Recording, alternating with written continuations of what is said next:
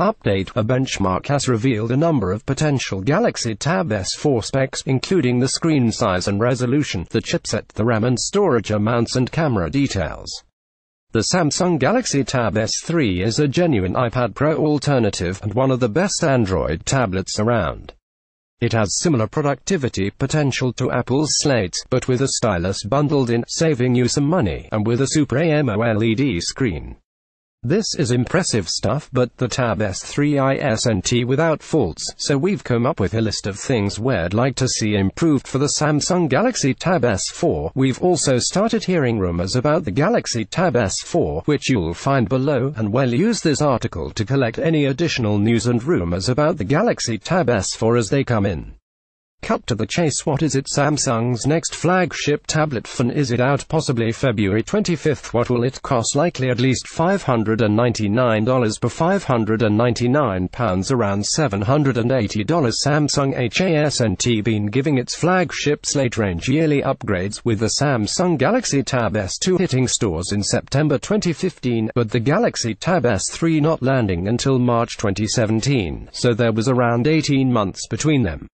If Samsung keeps that up, then we won't see the Samsung Galaxy Tab S4 until roughly September 2018, but on the other hand we might see it on February 25, as that's when Samsung is set to announce the Galaxy S9, and will be around a year since the launch of the Tab S3, and whether early or late in the year we'd expect to see a new model sometime in 2018. Pricing will probably be in line with the Tab S3's, if not higher. That Slate launched for $599 per £599, around $780, and for that money you also got a stylus, but the keyboard costs extra. Samsung Galaxy Tab S4 news and rumors. To only real Samsung Galaxy Tab S4 information comes from a benchmark for a Slate with a model number that matches what we'd expect the Tab S4 to have. The benchmark lists a 2.3 GHz octa-core chipset, which is likely the Snapdragon 835, meaning this Slate might not quite be cutting edge, as that's a 2017 chipset, albeit a high-end one. There's also 4 GB of RAM and a 10.5-inch 1600 by 2560 screen listed, as well as 64 GB of storage, a 12MP rear camera, a 7MP or 8MP front-facing camera, and Android 8.0.THIS. Could be a look at the Samsung Galaxy Tab S4 specs. Credit GFX Bench. Beyond that, there are a few things we can take an educated guess at. The screen is sure to be Super AMOLED again for a start, since most Samsung displays use the tech. It will probably also support HDR content, since the Tab S3 does, and it's unlikely that Samsung would remove a major feature. You can also expect a powerful but possibly not cutting-edge chipset based on past form, so perhaps the Snapdragon 835 as has been leaked above, which is found in US models of the Samsung Galaxy S8 and is top of the range right now but won't be by the time the Tab S4 launches.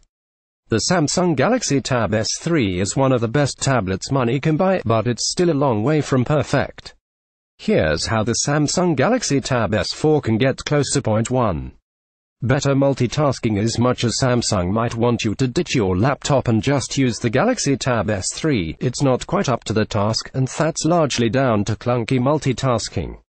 There's no proper dock for easy app switching, the recent apps menu is a slow alternative, and the screen is arguably a bit cramped if you want to have two apps running side by side. Improvements to all these things for the Samsung Galaxy Tab S4 would be great to see, and may be necessary if it wants to compete with the iPad Pro range, as it offers larger slates, and iOS 11 is set to boost the multitasking skills well beyond what the Tab S3 can manage. Point 2. A cheaper keyboard. The Samsung Galaxy Tab S3 is designed in part as a productivity device like the iPad Pro, and like Apple's Slate you need an expensive keyboard accessory to get the most out of it. In Samsung's case, the official keyboard launched for $129 per £119, around $170, which is almost as much as some Chromebooks cost. For the Samsung Galaxy Tab S4 we want to see the keyboard bundled with the Slate, or at the very least offered for a lot less money. Point 3. Keyboard tweak. Speaking of the keyboard, there's room for improvement in its design too. There are no function keys and no home button, for example. It could also do with stronger magnets, and the flap should be magnetic both to keep it shut and to turn off the screen when closed.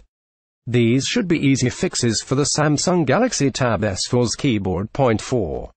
Water resistance. Samsung's flagship phones have offered water resistance in recent years, but its flagship tablets still don't, and that's a shame. We'd bet any number of people want to use the tablet by the pool, in the bath, or while cooking, and a lack of water resistance could put them off, or lead to a very expensive accident, so we want the Tab S4 to be built for all occasions and environments. Point 5. A 4K display. Samsung Galaxy Tab S3 has a great screen. It's a good size at 9.7 inches, it uses Super AMOLED and it supports HDR. But it's not 4K, it's fairly sharp at 1536 by 2048, but if the Samsung Galaxy Tab S4 has a 4K resolution, while still packing in all the same tech as the S3s and the same speaker setup, it could be the ultimate tablet for media. Point 6. Flagship power. While the Samsung Galaxy Tab S3 isn't exactly lacking power, its Snapdragon 820 chipset is a generation behind the Samsung Galaxy S8 Snapdragon 835 despite launching around the same time.